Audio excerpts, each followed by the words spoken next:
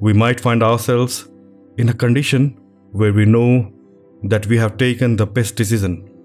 But then a conflict starts in our mind. What if the decision that we have taken leads us to an even deeper problem?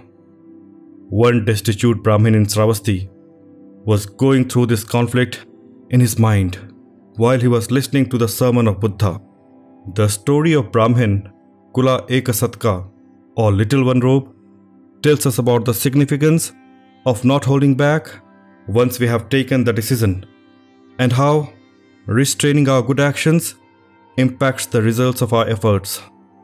During the time of Buddha, there was a Brahmin named Cula Ekasataka, or Little One Robe, who was extremely poor. He was called so because he and his wife together possessed only one single outer garment. As the result, only one of them could go outside at a time. Both of them were very devoted to Buddha. One day, they heard the announcement that Buddha was in the city and there will be a sermon of Buddha at the Jetavana monastery. The couple decided that wife would go to the Jetavana monastery during the day to listen to Buddha, and the husband will attend the sermon at night. His wife put on the robe and left for the sermon, while the Brahmin waited for her to return and stayed at home. At night, while listening to the sermon of Buddha, a desire arose within him to gift something to Buddha, but he did not have anything with him except for his outer robe. He decided that he will donate his robe to Buddha, but immediately different kinds of thoughts started to come into his mind. He felt that he was not the only owner of the robe, as it was shared by his wife also. If he gifted the robe to Buddha, how would his wife go outside?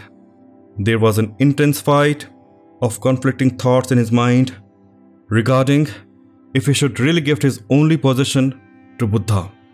In the conflict, the first watch of night was gone, and the second watch started. He felt that he should finally act on his decision and gift the robe without thinking about the consequences and without any kind of attachment to his robe. He again felt the intense desire to get up and gift the robe to Buddha. But immediately, the conflict got stronger in his mind regarding the pros and cons of executing his decision. In this internal conflict, the second watch of night was also gone, and the third watch started. Soon, it would be morning. Finally, the Brahmin decided that he will give the robe to Buddha without caring about the result of his action and with complete faith in the Dhamma. He went to Buddha and placed the robe on his feet and cried out loudly, "I have conquered, I have conquered." Incidentally, Pasendi, the king of Kaushal, was also in the attendance. When he heard the loud cry, "I have conquered," he asked his guards to find out who has he defeated. The guards asked him what had he conquered, and the Brahmin shared with them the story of his inner conflict. When the king came to know about the victory of the Brahmin over his internal conflict, he said, "Indeed, it was an act of courage on the part of the poor Brahmin who gifted his only possession to Buddha. He directed his attendants to bring 2 pairs of clothes and gift them to the Brahmin in appreciation of his act of virtue. The robes were meant for him and his wife, but the Brahmin had understood the significance of the gift to Buddha. He presented both of the robes on the feet of Buddha. King was amazed at his devotion. He asked his attendants to bring 4 robes for Brahmin. The Brahmin placed all 4 robes on the feet of Buddha. The king kept on doubling the number of clothes, and the Brahmin kept on donating them to Buddha. Finally, king asked his attendants to bring 32 pairs of clothes to ensure that the Brahmin and his wife do not face any hardship in going outside of their house. the king directed the Brahmin to keep one pair of robes each for himself and his wife. Brahmin could not refuse the instruction of the king. King was very impressed with the devotion of the Brahmin. He had 2 expensive velvet blankets which were worth 1,000 pieces of gold coins each. Once the sermon of Buddha ended, he asked his attendants to present the blankets to the Brahmin as a gift from the king for his unwavering devotion to Buddha. The Brahmin thought that he was not a worthy person to cover himself with those expensive velvet blankets.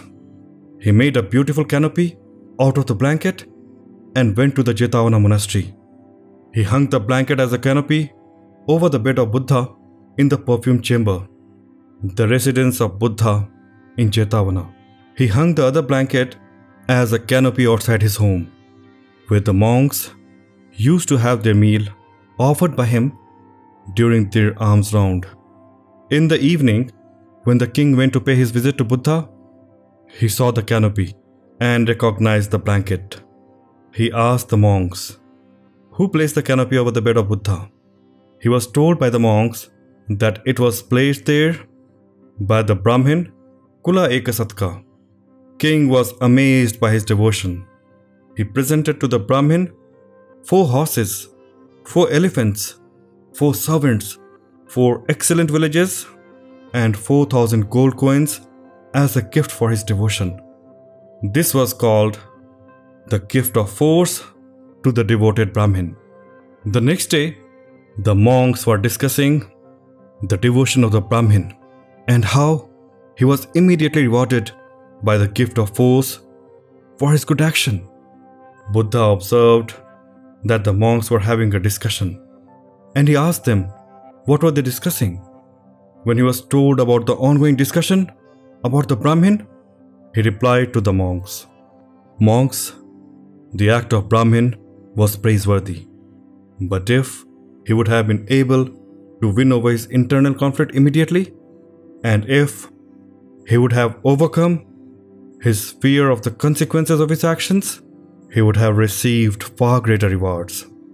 If he would have acted on his decision during the first watch of night itself, he would have received the gift of 16.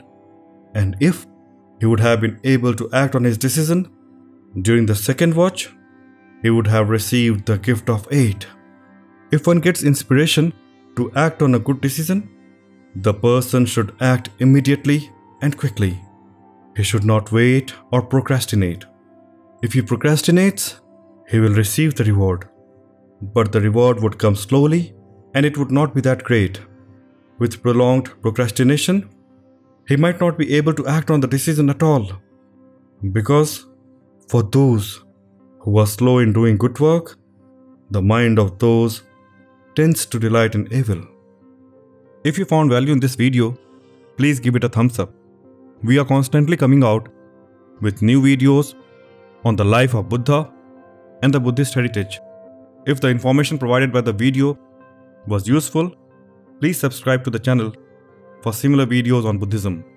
Please share your thoughts on the need for quick action on a good decision in the comment section below.